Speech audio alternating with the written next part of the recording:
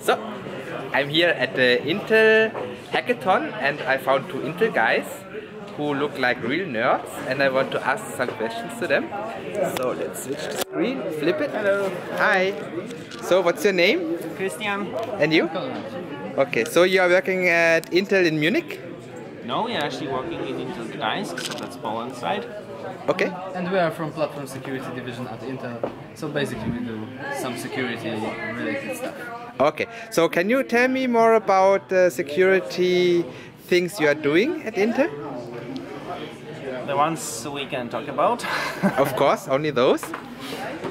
So actually there's a lot of technologies that are related to the platform security because, well, security should be part of the whole ecosystem and we think about it as an integral part of our product.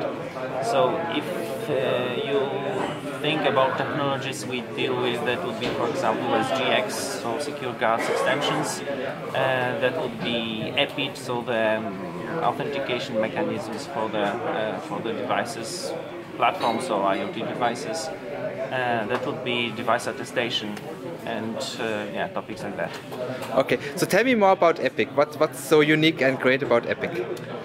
So EPID is, so the full name is Enhanced Privacy ID, and it's a basically group signature scheme with some additional features that allow to use member revocation or signature-based revocation and some kind of selective linkability of the signatures.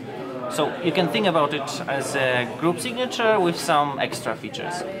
Okay, so how does it preserve privacy? So the privacy is preserved because it's a group signature.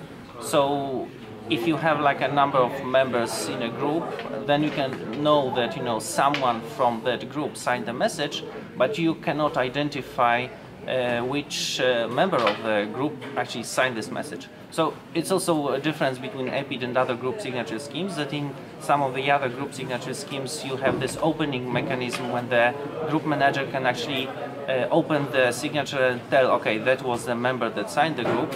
In EPID it's not possible, so the privacy is preserved by the virtue of actually having those multiple members. Is that based on RSA, DSA or some asymmetric cryptography algorithm? So it is asymmetric cryptography, but the mathematics behind it is a little bit more complex. So, but it's mostly based around elliptic curves. Yes. So it's well, the mathematical structures that are used are pairings over elliptic curves.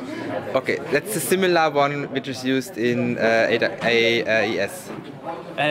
So this is the closest analogy is ECDSA because you have also elliptic curves there, but here we have a little more sophisticated structures built over the elliptic curves. Is that an open standard, open algorithm, or is it something which Intel doesn't disclose? Intel disclosed this technology. It's an open standard. First version of Intel EPID was standardized a couple of years ago by ISO.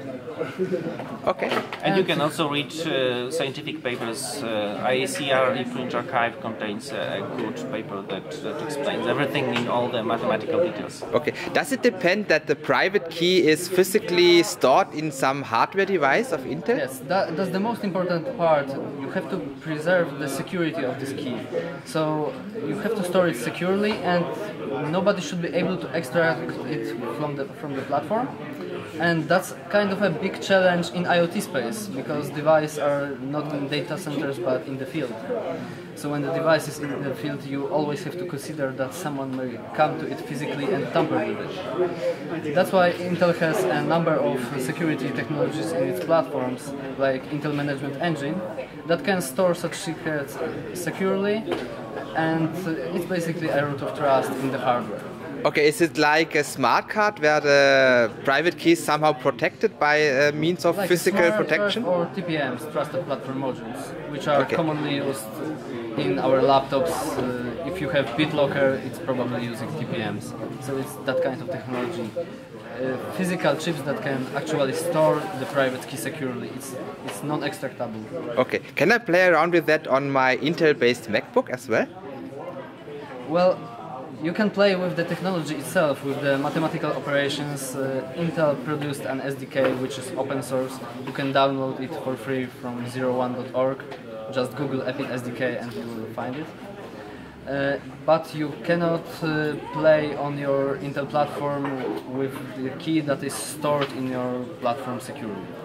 That's only reachable for the code that has been authorized by Intel to run inside the trusted execution environment. Okay, so what's... Otherwise, anyone could use your key to sign something, right? And that would compromise the security of your platform. Of course. Okay. You shouldn't be But Intel embeds EPID private keys in every platform for the last 9 years. We already issued 2.5 billion of those keys. So it's a pretty major technology. Okay. So what would be the cheapest and easiest way for me to start with the real hardware protecting the private key from disclosure? Well, sometimes in IoT you can consider your whole platform as trusted execution environment. For example, if you have a chip which can be programmed only once and nobody is able to extract the firmware easily, you can generate your private key and embed it into your firmware yourself. Okay. If I want to know more, are there any tutorials which you provide? Well, EPID SDK comes with great documentation, so you can read it to get some higher level information about EPID itself, not just the API manual. Also, there are some white papers around EPID, so if you Google the name, you will find them for sure. Perfect. Thank you very much.